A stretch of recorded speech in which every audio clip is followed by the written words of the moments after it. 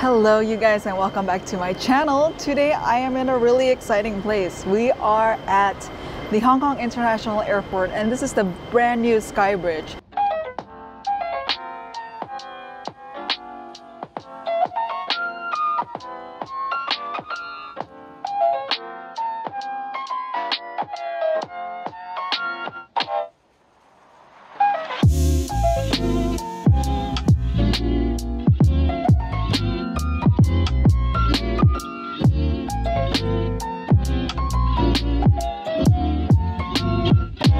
So the planes supposedly, I don't know if they are gonna pass by underneath me, and I'm just really stoked to see what that will look like, because like, oh my goodness, isn't that really cool to be able to just see that?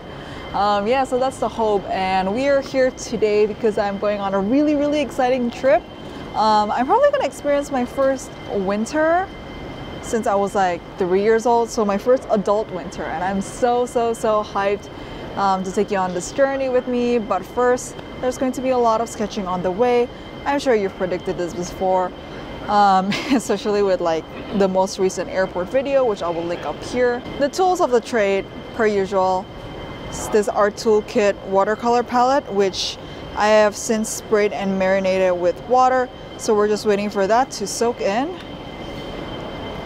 And the next sketchbook that I'm gonna put out is this Isjwara A5 landscape sketchbook, which I'm gonna open now. In hindsight, I should have opened this. Let's see if we can get that ASMR, because the mic is right here.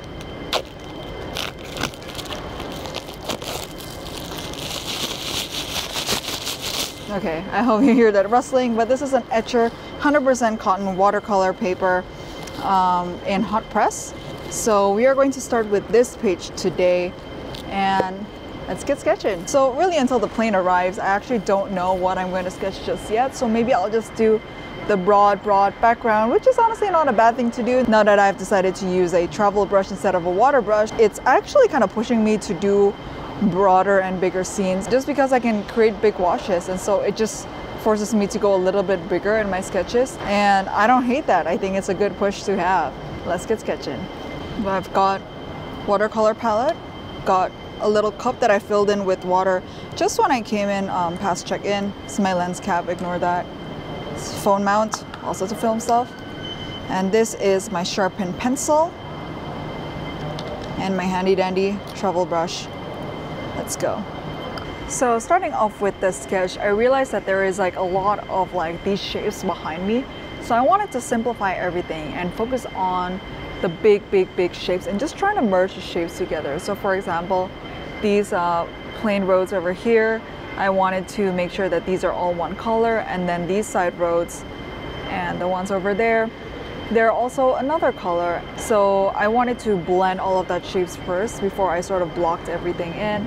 And that's kind of how I started this sketch, is that's what I did. Also, of course, the sky, which this is a little washed out because I'm in front of the camera, and that's why that's a little bit washed out. But if you can see from the footage, it is kind of like a bright gray, and therefore that's just what I use. So it's a lot of muted colors that come into play in this sort of cloudy, gloomy day here in Hong Kong. But it'll make for an interesting sketch if we're ever back here on a bright and sunny day. But for now, this is what we get. And these are actually like really good photo ops, which I've actually tried to take a couple of photos. I'm gonna flash them right here. And I just thought that they really got like the moodiness of Hong Kong at the moment.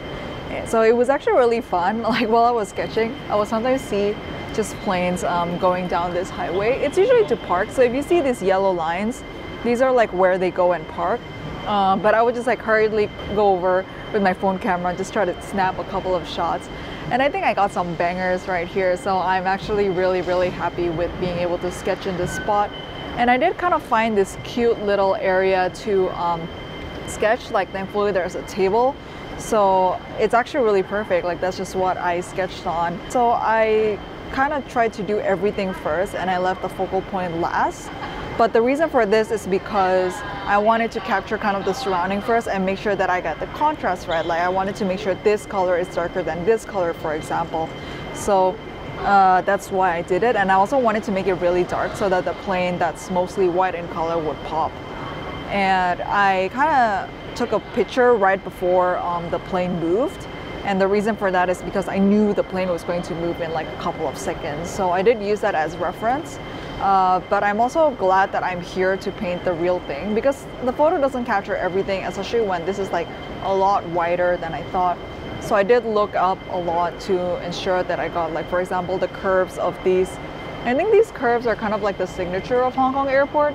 I don't know why they're shaped like curves, but I think each of it is supposed to be like each little mini gate, and so therefore I was able to look at the curves and kind of draw them proportionally. But overall, I am actually really happy with the fact that I drew it here. It also helps that my plane was like delayed by half an hour, so that gave me like time to sketch, because otherwise I would have been sitting in the gate area waiting for my plane to depart, or sorry, for the boarding gates to open, and I thought it wouldn't be like safe enough that I'm here away.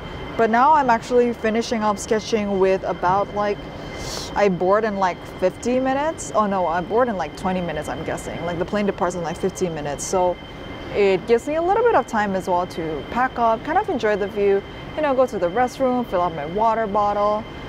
I am excited to leave, but I'm also not excited for the long journey ahead of me. It's going to be like a 2-hour, the first leg is like 2 hours and the second leg is 14 hours. And because I actually had a last minute flight change, I was with United before, and this morning I woke up to like a text from United, which they messaged at like 8 a.m. in the morning that my flight was canceled and I was supposed to leave tonight. So it was a really hectic morning actually, and I kind of scrambled. I was talking to my friend who's gonna pick me up, like what do I do? And then thankfully I got online with like a United agent. This is not an ad for them, because I literally had to scramble to get all my flights changed. And thankfully United put me on the next, on the last flight that's leaving out today actually. But I was supposed to leave at 10:30 p.m. today, and now I'm suddenly here at like 3 p.m. because my original flight was supposed to be at 3:25, but now my flight is at 3:55 p.m. So I did have to scramble a little bit to make sure I got everything in order, because it's not like I'm not doing anything for the rest of the day, right? I also have a job where I need to figure out and like squeeze all my work in like the first 4 hours of the day. Oh, but it was so hectic. But we are here now, and that's what matters because we are here to do this wonderful sketch of a plane, and I am just so glad that we actually made it here. No, we're not here to do a sketch of a plane, we're here to catch a flight, but I got here early enough and the plane is delayed, so we're able to do a sketch of the plane. It was also really interesting as well to see the airport kind of come alive again. I think the last time I got on a flight, Hong Kong still had quarantine rules, which I luckily escaped. Like they scrapped the quarantine rules just before I came back to Hong Kong. But when I last came here, all the shops in the airport was closed. So I'm so glad that when I came here this time around, the shops opened up again. And it just seems like a part of me is like, oh, a part of Hong Kong is coming alive again.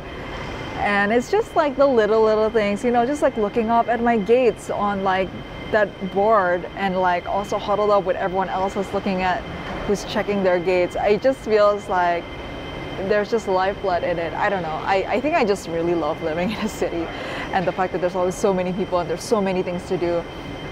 So I'm just thoroughly enjoying every part of this experience.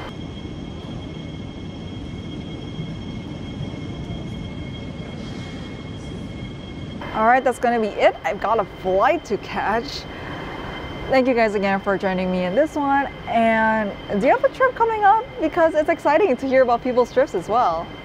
All right, thanks again for dropping by. I really do appreciate that all of you would, you know, spend like a few minutes of your day. Sometimes it's 10, sometimes it's 30 minutes of your day on my YouTube channel. It like really means a lot, even though I know like I just do this as a hobby, but it really means so much. That's something I love. Sharing about my city as well could be shared by a lot of people. All right, I think I'll catch you on the flip side. Bye.